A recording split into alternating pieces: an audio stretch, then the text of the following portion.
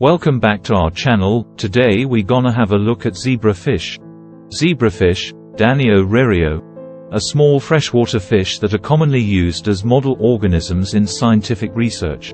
They are native to South Asia, specifically the Ganges region in India, but are now widely distributed around the world as aquarium fish. Zebrafish are known for their unique and striking blue and silver stripe pattern, which makes them a popular choice for home aquariums. They are also relatively easy to care for and breed quickly, which has made them a valuable tool for scientific research. In the laboratory, zebrafish are used to study a wide range of biological processes, including embryonic development, organ formation, and disease modeling. Their transparent embryos and larvae allow researchers to study these processes in real time using advanced imaging techniques. Zebrafish have also been used extensively in genetics research. Their small size, short generation time, and ease of genetic manipulation have made them an important model for studying the genetic basis of disease and the development of new therapies. Overall, zebrafish are a fascinating and important research model that has helped scientists make significant discoveries in many areas of biology and medicine. Zebrafish have a lifespan of about 2 to 3 years in captivity, and they reach sexual maturity at around 3 months of age.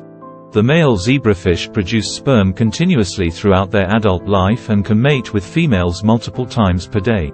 The sperm of zebrafish is similar to other fish species, consisting of a head and a tail.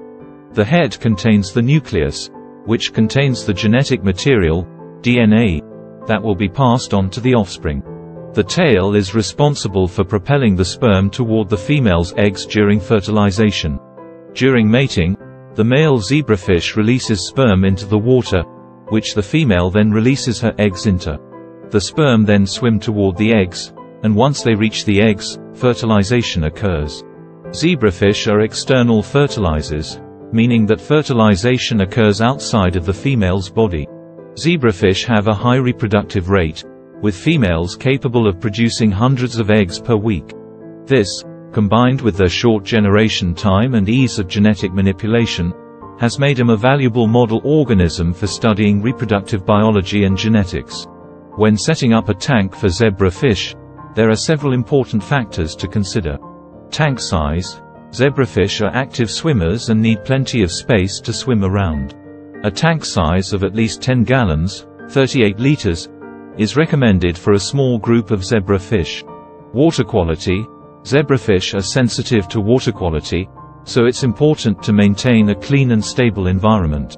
The ideal water temperature for zebrafish is between 75 to 82 degrees Fahrenheit, 24 to 28 degrees Celsius, and the pH should be kept between 6.5 to 8.0. A good filtration system is also essential for maintaining water quality. Lighting.